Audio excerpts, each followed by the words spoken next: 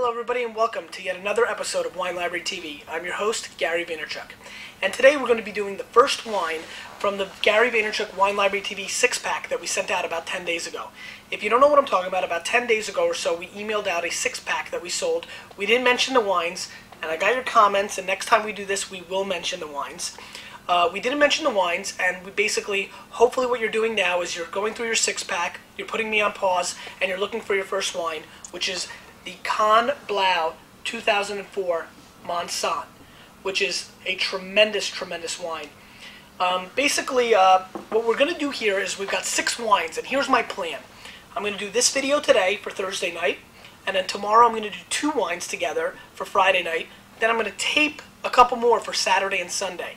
I'm going to see if I can execute that with my computer department. If I can't, you'll see them Monday or Tuesday. But I felt that it'd be fun to do it over the weekend because I guess that's when you might have some time to do this experiment. So, for many of you at home, a couple hundred, you've got these wines and you're going to go through them with me and we'll have a lot of fun. For those who don't have the 6-pack, hopefully you'll be involved next time. But if not, maybe you have this wine or you can go out and get it and then watch it again.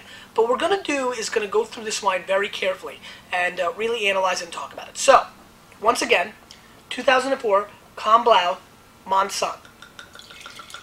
This is a Grenache Syrah Carignan blend.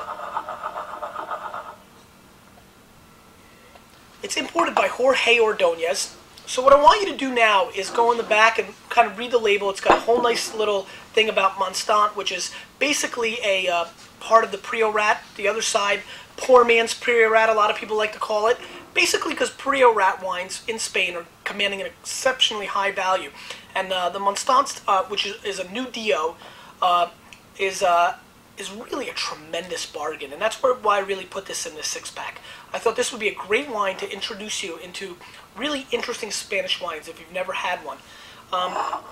What I think you'll notice first and foremost is when you look at this wine, it's got a very dark color.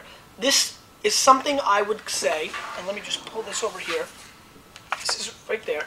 This is something I'd call, purple to black. This is not as dark as some of the wines, but when you look straight down on it, it's pretty dark, but I'd call this on the purple side. Now, let's get really into this. So grab the glass, swirl it around. I've had this open for about 13 to 15 minutes, so I just popped it. So again, if you just opened it, no big deal. It's probably in the same place. You may want to decant if that's what's good for your palate, as we all know how that goes. I think you smell a little bit of a licorice.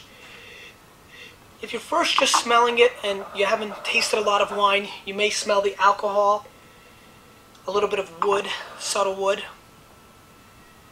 But it's got an interesting nose, but pretty closed. I bet you're not getting too much out of it. Let's taste it.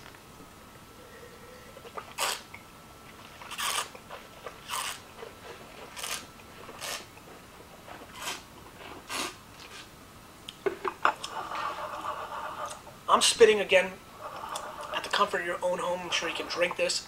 Let me take a little sip to drink to see what you guys are tasting.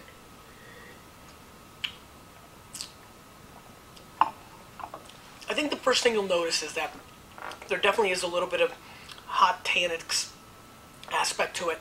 It's got some tannin structure that's really nice though. But I definitely feel a little bit of heat from the alcohol. Let's just take a quick look. It's a 14.5. Which probably means it's a little bit more because they didn't want to pay the taxes on the alcohol content. So it's a big wine. Again, for me, I really get a little bit of the strawberry, a little bit of the chocolate, cocoa aspect. It's dry on the palate, kind of in that mid-palate towards the end when you're drinking it. You can see it getting a little dry. But it's got a pleasant flavor. If you're at home and you've got a cheese or some bread, you should eat some because it'll really cut through the tannins and you'll be able to taste that strawberry and a little bit of that fruit a little bit more. Long finish.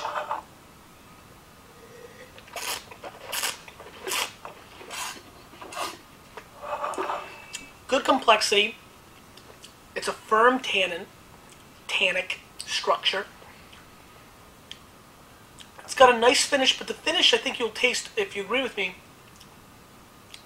it's a little bitter, and I think it's mainly because it's an 04. It's a very young wine.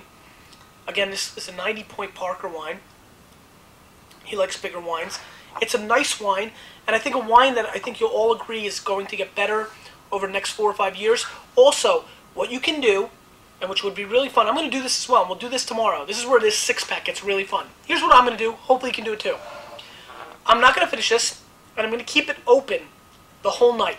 I'm going to leave it on my desk, and then tomorrow, when we're doing the other wines, we'll bring this out first and taste it again. So put this on your kitchen counter. Don't pump it. Don't put the cork back in.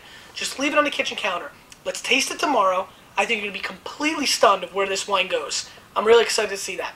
Hope you enjoyed the first episode of the little tasting session. We'll see you tomorrow on Wine Library TV.